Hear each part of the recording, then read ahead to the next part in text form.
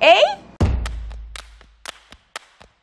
It's almost Canada Day, and it's my friend Allie's birthday, and she loves Tim Hortons. So why not make a Tim Hortons cake? You could say that Tim is to coffee and donuts what I am to cake. You're welcome, Tim. Really needed my endorsement, so you're welcome. You can send the check to, this is 1 giant cup. And it's a good thing because it's going to be my model for the cake I'm making this week. I'm going to recreate this with vanilla cake, coffee buttercream, and fondant that I'm going to dye to look like all these rich colors. And I'm going to throw in a few Timbits. What do you mean you don't know what Timbits are? Canadiana lesson number 1. Timbits are the little holes in the donut. Here we call them Timbits. I'm glad they're not called Tim's Bits. That could be misunderstood. To begin, I bake 5 6-inch round vanilla cakes. How many did I bake? I don't remember. 4? I baked a number of... To begin, I bake 4 6-inch round vanilla cakes. We just go through every possibility. I baked 3 12-inch. I removed my cakes from my pans, leveled them, and then I cut 3 of them in half and left 2 of them full. It was definitely 5 cakes. Yes, I just remembered. It's time to assemble this Tim Hortons cupcake. That makes it sound like cupcake. Coffee cupcake. I actually did something really cool. I infused my simple syrup with coffee. Bing! Once my cakes are nice and moist, I stack them and layer in luscious coffee buttercream.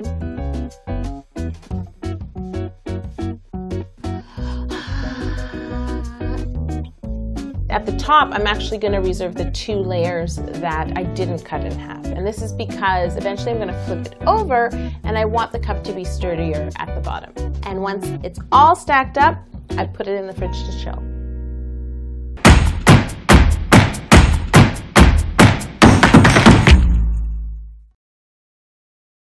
I started with the cake upside down. I'm not going to turn this upside down because there's coffee in it. I shaped the cake.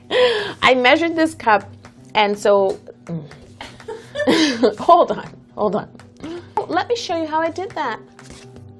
I need to carve this cake to resemble this coffee cup, but it's upside down at the moment. So I start to carve the cake, a smaller circle from the top out to the bottom, round and around, slowly carving off little by little. Don't take any risks, okay, in cake decorating. I'm Canadian. I don't take risks. Just take it careful, take it easy, eh? And then once you're happy with the shape, give it a good crumb coat to lock in all those crumbs and stick it in the fridge to chill.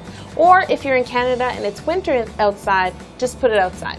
My cake is nice and chilled, the crumb coat is solid. I'm gonna give this cake 1 more icing just to make it nice and smooth. And when I'm happy with it, I'm gonna stick it back in the fridge to chill again. And then I'm gonna move on to the Timbits. I used my sphere pan to bake the giant Timbits, which are basically like 2 halves of a bowl. I actually only have 1 sphere pan, so I had to bake this cake over and over and over again. So I made 2 vanilla Timbits and 4 chocolate Timbits. Instead of using buttercream or ganache to glue my cake halves together, I wanted them to be really solid. So I glued together the chocolate Timbits with melted dark chocolate.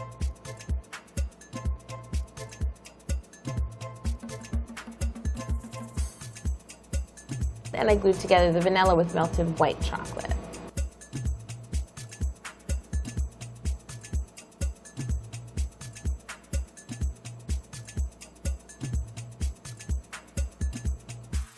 Now it's time to give these TimBIGS some flavor. Because I want these to actually look like big Timbits, I'm going to make donut glaze. Donut glaze is really simple. It's just icing sugar. What the hell did I make it out of? Oh, cream. Thank you. And I basically just add cream to my icing sugar slowly until it's the consistency that I desire.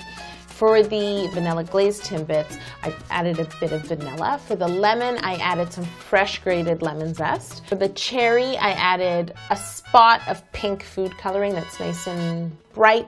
One at a time, I put a TimBIG into a bowl and poured the glaze on.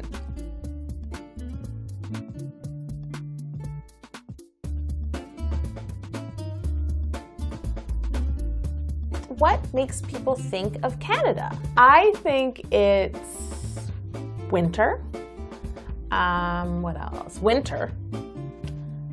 Definitely winter. Snow. Winter. And Tim Hortons. And Tim Hortons in the winter. For the coconut ones, for the glaze set, I pressed coconut all over the TimBIGS. And then, what else did I do? Oh, the cinnamon sugar. That was fun. That was the only one that was glazed differently. It didn't have any donut glaze. I actually brushed on some piping gel and then mixed some raw sugar with cinnamon and rolled the Timbit in that concoction. My TimBIGS are looking gorgeous, but I need to put them aside to set. I'm gonna do that at room temperature, so I put it on a rack in my kitchen, and I'm gonna get back to my coffee cup. It is a coffee cup. I'm copying a coffee cup. Copying a coffee cup. Copying a coffee cup. You know what I need? I'll tell you what I need. I pre-dyed my fondant to get the distinct burgundy color I was looking for. Now I'm gonna roll it out to cover the coffee cup. I've chosen to cover the coffee cup around the cup because there actually is a seam on the cup. And it's really tall, so if I choose to drape my fondant over, it will just rip and tear and pull down the cake. So this is a bad idea in this case. I'm gonna go around the coffee cup and then trim it up, trim the bottom, trim a nice seam, trim the top, make it look sharp. I've used this technique before, like in my leprechaun hat video, which you can watch here, and in my Mother's Day flower pot video, which you can watch here. The fondant is looking great. I need to flip this cake so it's right side up. I've got to move on to creating the lid. It's kind of nerve-wracking because it's like some kind of a molded pressed plastic, so it's hard to replicate, but I've got to get to it. So I roll out brown fondant, then I make the outer circle, which I then want to fold down over the cake. I make this inner circle and this inner half circle, and I make a little template so that I can cut out this thingamabob, majiggy, eh? What is that? This is probably like a patented Tim Hortons cup excavation. It's something serious, and I'm just talking about it like, whatever. A lot of the details you have to do for this kind of cake, you have to do by hand. There's no stencils, there's no tool, there's no Tim Hortons lid cookie cutter, size extra large. So you've got to improvise, eh?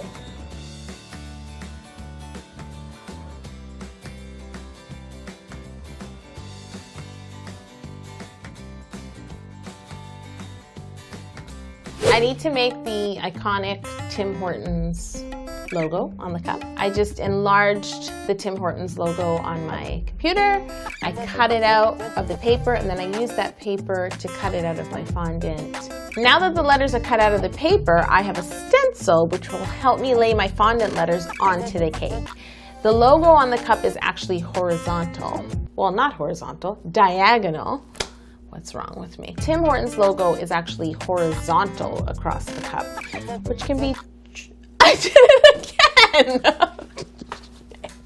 The logo, for heaven's sake, is diagonal on the cup. See? Diagonal!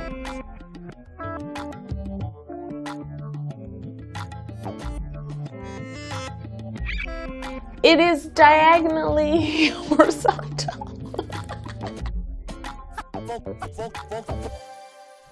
On every Tim Hortons cup, it says, always fresh. It's a promise, it's a guarantee from Mr. Horton, but because this cake is for my friend Allie's birthday, I'm gonna write, Allie's fresh. Eh? Luckily, I have the perfect tool for these letters. It's called a tap it. I just need to cut out Allie's Fresh, tap it out, and then place it on the cake above the Tim Hortons logo. I'm gonna pop this lid on my coffee cup. I just need to bend the sides of the lid ever so slightly down around the cup, and I have to do it gently so that I don't crack the fondant.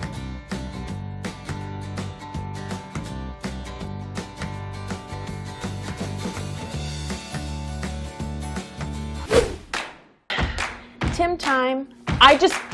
Tim Hortons is gonna steal that. Don't bleep out shit because I mean it. The cake looks great. What a way to celebrate. Happy birthday to my friend Allie and happy birthday to Canada. Eh? We should do a Canadian maple leaf that says subscribe. I'm gonna celebrate by eating a Timbit. If it was a real Timbit, you just pop the whole thing in your mouth, right? But this TimBIGS, I'm not even gonna attempt that. So I'm just gonna take a really big bite. Oh, Canada, our home and native land. Oops, did I touch my mic? I felt it. Did you see my thumb went, oh, what the heck is wrong with us? Why don't we have a Canadian flag? Who is in charge of getting a Canadian flag? Who? You're fired.